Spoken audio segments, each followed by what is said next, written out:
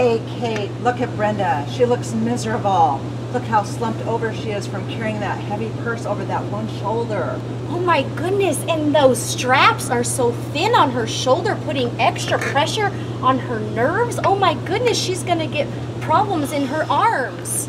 Hey Beth, look at Brenda. She's carrying that purse with her thumb, which is gonna strain that joint. Man, it's made of that pretty heavy leather, so it's for sure weighing her down. I know. She needs a new personality! Let's get her! Hey, Brenda! Brenda! You need a new personality! We're gonna help you. You need help! To help Brenda improve her personality, we gave her the following advice. First of all, your purse should weigh no more than 10% of your body weight, or 10 pounds, whichever is less.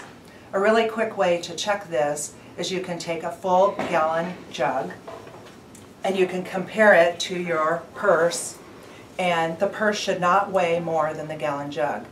An average gallon jug full weighs about 8.3 pounds.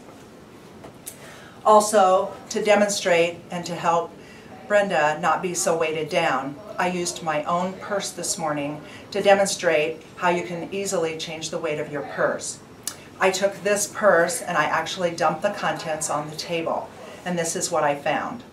My purse weighed 9 pounds this morning when I started.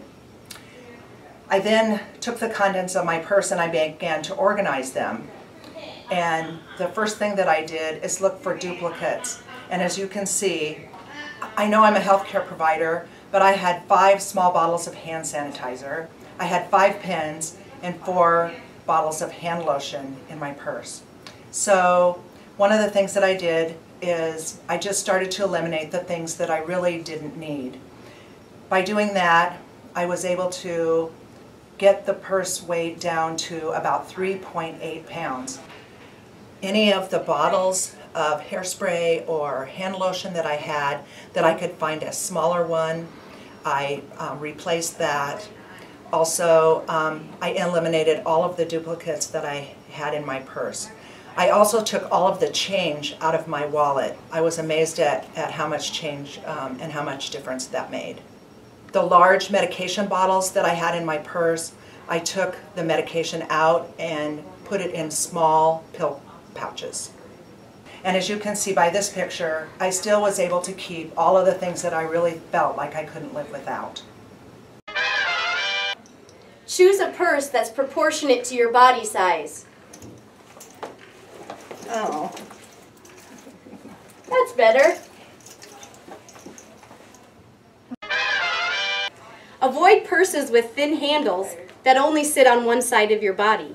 Try to choose a purse with a wider handle that you can put across body to more evenly distribute the weight. Buy different sizes of purses for different occasions. The size of your purse should reflect specific activities. Choose a smaller purse if you're going out for the evening or out to run short errands, or a larger purse if you're going out for errands the whole day. Select a purse with built-in compartments to help distribute weight more evenly. This purse has a couple pockets on the front as well as some pockets on the inside, and it's made of cloth versus leather, which is a little lighter weight.